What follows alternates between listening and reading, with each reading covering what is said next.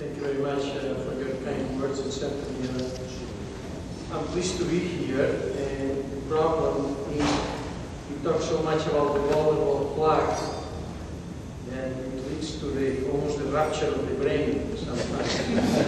And I said, what can we talk about it? So what I'm going to approach is a model, which is diabetes, with the context of atherosclerotic disease, because I think it's a very hot subject. It's worthwhile to talk about it. So diabetes and arterial thrombosis are built into the vasculature. This is what we are talking about. And I'd just like to start with the metabolic syndrome, the World Health Organization definition, where you have at least one of these three: diabetes, impaired glucose tolerance, or insulin resistance, and at least two on the right side: hypertension, obesity, hypertriglyceridemia, low HDL, and microalbuminuria. What this means is that very recently the basis of the metabolic syndrome are being unraveled, and I just want to make a summary very short, which appear to be genetic factors that may lead to a T cell, the adipocyte, because people tend to be obese, and these cells release cytokines that actually go to the liver, and also cytokines from other cells that go to the liver, macrophages. And then what the liver does, it leads to new molecules that actually generate vasoconstriction, that raises the blood pressure, triglycerides, low HDL, and insulin resistance, and it's all molecular basis. So here you have a risk factor profile that evolved from molecules related to the syndrome, adipocyte particularly, and at the same time the cytokines really work directly into the vessel wall. So it's a time bomb to have the metabolic syndrome because you have the whole risk factor profile plus the cytokines. And I'm now beginning to understand why in countries and where there is a lot of liver disease, those particular individuals may be protected from coronary artery disease, and I wonder that the liver is incapable to actually synthesize and release the substances I am talking about. I think this is a very important issue and very hot at the present time. Now, let me get into diabetes, and the field is getting very exciting at this time. With the very onset of the disease, we can say that there is endothelial damage caused by hyperglycemia, but this is almost saying nothing. What is evolving at the present time from many lines of investigation is the following, and this is very exciting, and that is hyperglycemia gets into the endothelium, and this whole process is activated, which is the liberation of energy through these metabolites. And it actually tends to occur in the mitochondria, but there is too much energy that is not needed. So the energy now moves into oxidation. And the oxidation products, excuse me, Jim, I'm putting the laser in your head. You go a little bit backwards.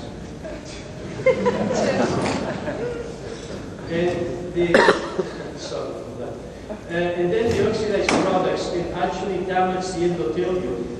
But this is not enough. There is now molecules called PARP that block this enzyme. This enzyme is an enzyme of exit, in trying to really get all these products of energy out.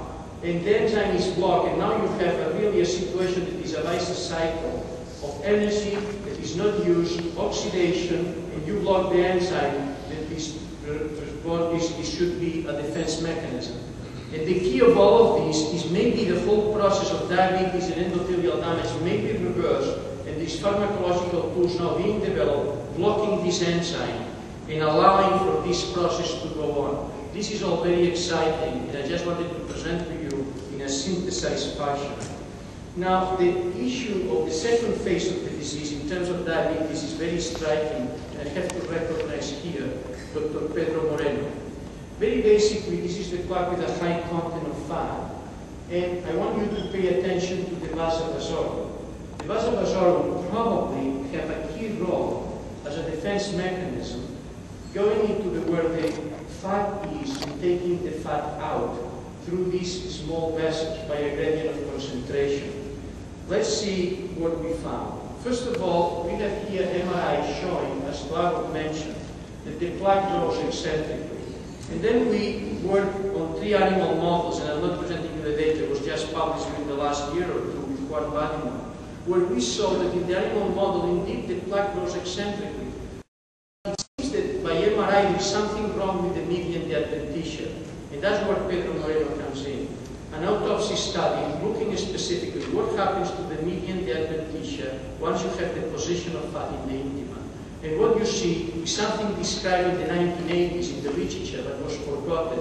Vasovasorum, and in patients with diabetes, significant number of macrophages in red. What is interesting here, let me go back before I show them.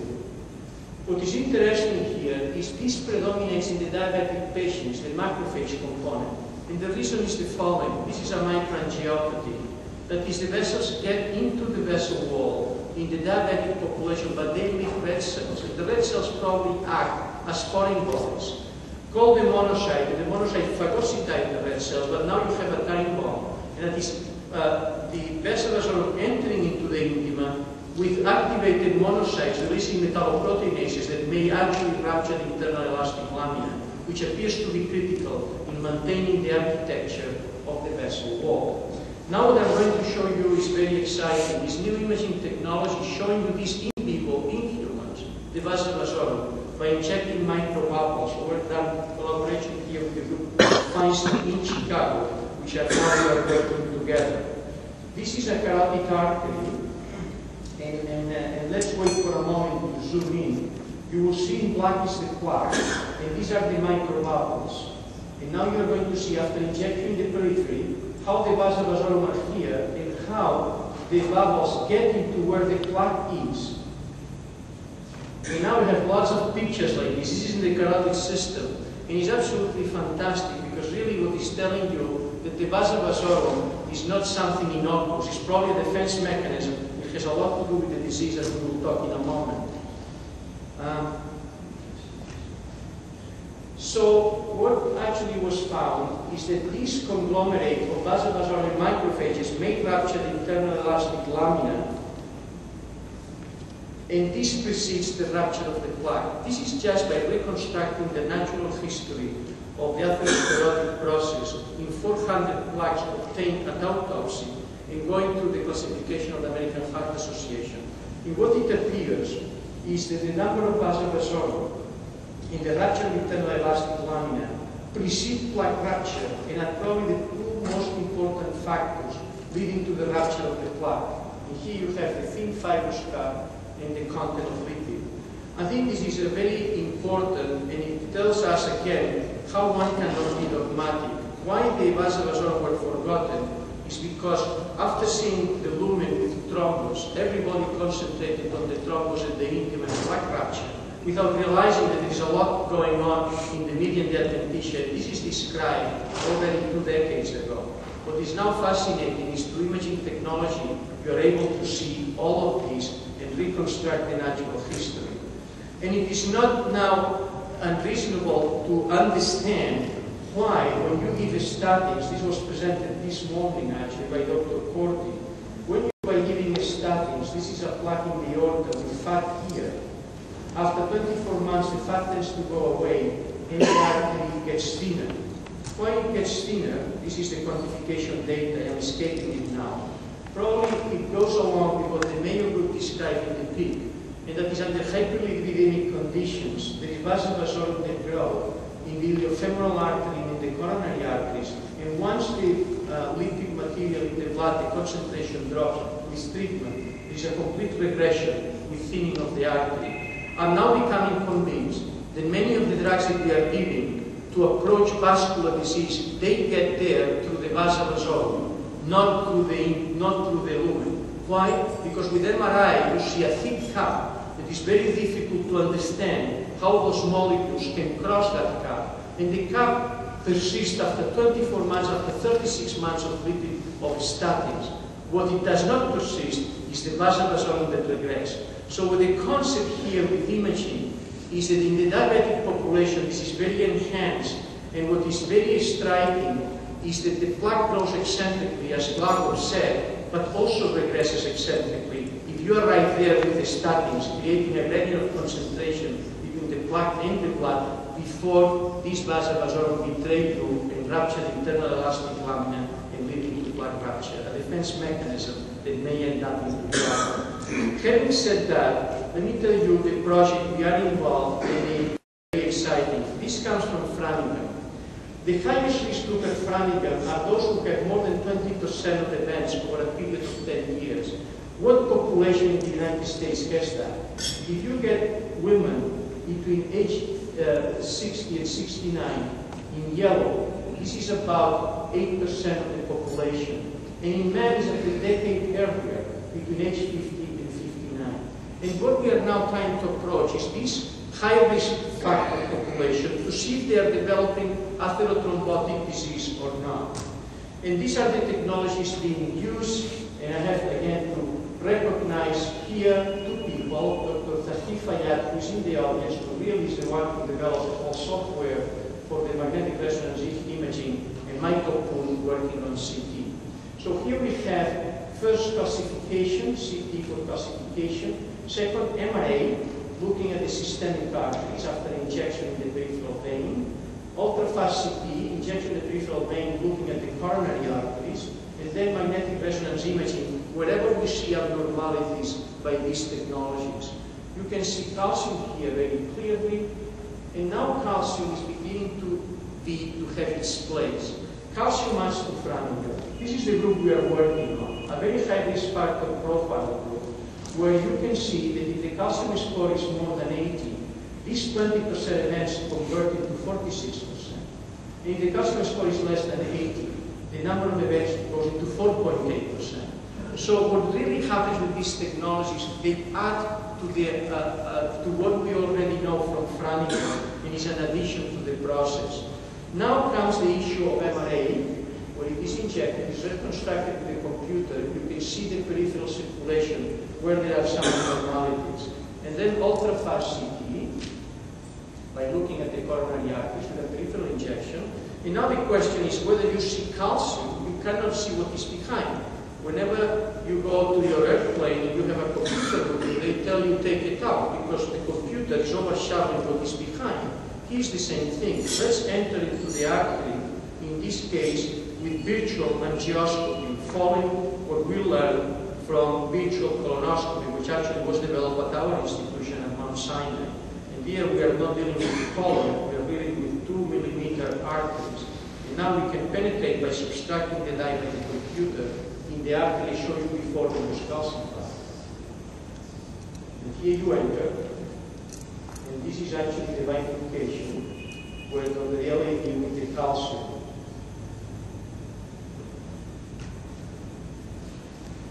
Significant advancement. That is the use of ultrafast CT in which you take care of systole and diastole. I am not going to present to you all the data, but the sensitivity and specificity can be significantly improved by really looking at the end of systole and early diastole. And I'm just presenting this to you like the subtraction of calcium in the angioscopy, because these techniques are advancing so rapidly that we are going to have a handle of all these patients knowing what actually goes on by non-invasive technology. This is just ultrafast CT in the context I am presenting.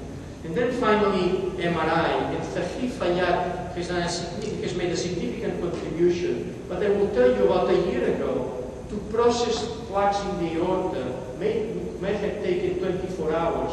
Today, it takes 1.5 hours. And this is just expediting the processing of imaging, which is making now MRI much more friendly than it was just 2 years or 3 years ago. This is the fourth technology being used. What our goal is, a single machine by which the patient gets in and gets all the technologies I am discussing. And then you can really figure out what the problem is, and looking at the burden of disease, which is extremely important, with how extensive it is, and looking at the whole arterial system.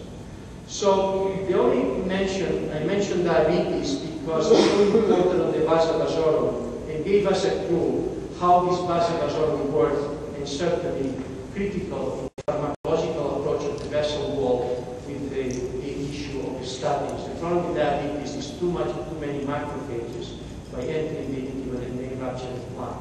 Let me talk a moment about the blood clot. The blood clot has evolved into a very significant change with imaging technology and with the understanding of diabetes. Here you have the same pool of fat, but now you have monocytes, probably as a defense mechanism, trying to get this excess of cholesterol out. And we are talking about the year 2000, where, again, with Pedro, we found that in atherectomy specimens in the diabetic patients, we saw the number of macrophages in the vessel wall was very significant, and also the thrombogenicity. I have to tell you the following. I believe these macrophages come from the adventitia. And don't ask me at this moment that I can prove this in a scientific basis, but I just have a feeling that the large density of macrophages in the diabetic patient come from the traffic I was mentioning before, from the outside. And let's leave it as it is, but it is a problem. These macrophages synthesize tons of tissue factor because they are dying. Tissue factor, caspase 3, pointing out that is when the cell is struggling with oxidized LDL, is when tissue factor and metalloproteinases are being released.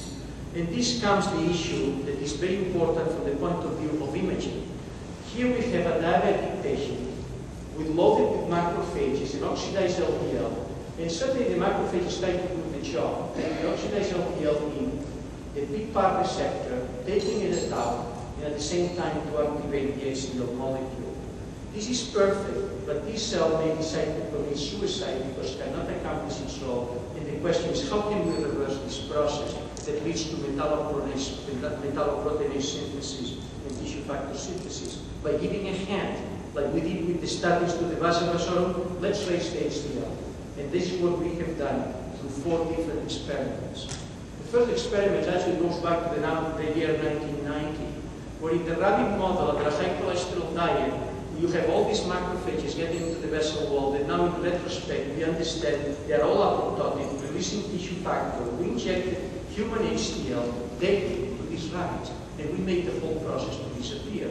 We got broke because HDL obtained from humans that we were injecting was very expensive, and we gave up. But we came back to the process about 2 years ago with new technology, and we continued to work. And basically what we did was the experiments, the eco-efficient mice, where they have a very low HDL, diseasing the macrophage factor, apoptosis, we transplanted these aortas into animals that were exposing HDL, and the whole process was reversible, published in 2001. And then we did 2 other experiments. We stimulated PPAR with a PPAR agonist, something will be published in the next couple of weeks, in the rabbit model. After hyperlipidemia has induced the same macrophage density that we saw in 1990. And in this case, what we do, we stimulate PPAR. Results, in blue, this is 9 months of a high cholesterol diet, means this is in the aorta. Now in blue, we gave PPAR gamma, simvastatin, and the combination of both, this is actually regression. And I don't have time today with 15 minutes to give you the data, but the data, the macrophages go away, apoptosis go away, tissue factor goes away, metalloproteinases go away. The whole process is reversible with PPAR gamma agonists. And now it's not difficult to understand that what we did in the rabbit in 1991 has now been reproduced in humans with the study just published in JAMA with intravascular ultrasound and disease in the arteries over a period of few weeks and showing regression. What I'm really telling you is that HDL is one of the most critical molecules of the body we have, and in my view is the best antithrombotic, because in fact does not neutralize the clot that is active, it neutralizes the synthesis or reverses the process of apoptosis and then preventing the tissue factor to be synthesized and the clot to take place. Is the ideal drug, the one that goes to the roots of the problem. Tracing HDL is a great challenge to us, and experimental is working, and there is already some data in humans that appears to be very meaningful. And I'm just going to finish in the next 3 or 4 minutes by presenting to you the next step, which is also in the diabetic patient. I presented diabetes here because these intimas are loaded with macrophages in the diabetic patient. So we believe that the synthesis of tissue factor is much. Now here comes a blood clot that takes place in an artery stenosed, but there is no plaque rupture. These patients are tend to be diabetics, hyperlipidemics, or cigarette smokers. So what we do is not too complicated. We get these patients, we put a cannula in the vein, we valve one chamber, the blood goes out, goes into the plaques we are describing, like the stenotic plaques without endothelium. And what you see in hyperlipidemia in diabetes is a significant prothrombotic state. And when you treat these three entities, less in the diabetic than in the smoker and the hyperlipidemic, pointing out that something is going on in the blood of these patients. What is going on? The clue is here. We found high levels of tissue factor activity mimicking the presence of thrombus in these cannulas that I am describing. The question is where tissue factor is coming from. And here's the data published by Sambola a few months ago. In hyperlipidemia, cigarette smoking, and diabetes, high tissue factor treatment. Not so much in the diabetic, but it's still significant. What we think is happening is the monocytes in the blood are actually activated to an apoptotic state, maybe 2–5% of the monocytes. And now you see the nuclei, this is obtained from peripheral circulation, the nuclei being distorted in an apoptotic mode with tissue factor in green by immunofluorescence being released. Why diabetes here? Because it's one of the typical risk factors that activate the clotting system in the moment, in the way homogeneity in the chamber and with high levels of tissue factor activity. How diabetes activates the monocyte in the circulation is obviously has to be looked at, but the observational aspects that I'm presenting to you today are quite striking. And I'm just finishing also in the diabetic field with a clot that is actually very stenotic. Now the clot has been organized by connective tissue, maybe. And now you have this here, this clot being organized by connective tissue in the rabbit model. It takes 8 weeks. And it is interesting that clinical observations tell us that during the first few weeks of a clot, another clot can come in. Reocclusion, after emboli leading to a stroke in the left ventricle, can be a second stroke, if you don't give anticoagulants and so forth. What is actually happening? And again, Thackeray issue very successfully by having antibodies clots. And then these antibodies are linked to iron or gadolinium, and you can see the activity of a clot by using magnetic resonance imaging. And I can postulate at this time that during a period of time the clots are active. And we believe that it is during this time that the clot is active that has not been substituted by connective tissue, also seen by MRI, that another black clot can come in. But why the next clot comes in? And now is exciting. What I'm going to show to you, this is work by a group in Cambridge in England, who is joining us. And basically is using ultra-fast CT to look at the carotid artery in humans in post-emission tomography to see what happens with the monocytes at the site of a clot. And it gets hot. So basically, probably the clot that remains is a clot that, as a foreign body, attracts monocytes. And the monocytes, once they get exhausted, release tissue factor in that clot is hyperactive. And all of this you can see by imaging technology within the first few weeks of a clot that remains there. Just to give you the sense of the importance of imaging technology. And what I'm going to tell you now, I'm building up because I don't have any data. I would suggest, or I would think, that in the patient that is a pro-inflammatory process, the number of macrophages getting into the remaining clot is much larger than normal, based on everything I presented to you tonight. But I don't have any data to support that. But what I have data to support is that rapamycin, which we work a lot on in these early stages, that might prevent risk, is a drug that is now going to be tested in the diabetic patients, surgery versus non-surgery, multi-vessel disease. And I only present to you this data, pointing out that the Sirius trial and the Taxus trial both show that these drugs, in this case is rapamycin, and this is Taxus here, a significant increase in stenosis. but they are interesting issues. As you can see here in the insulin-dependent diabetes, you can see actually when you look at these styles that maybe rapamycin is not as good as it is taxose.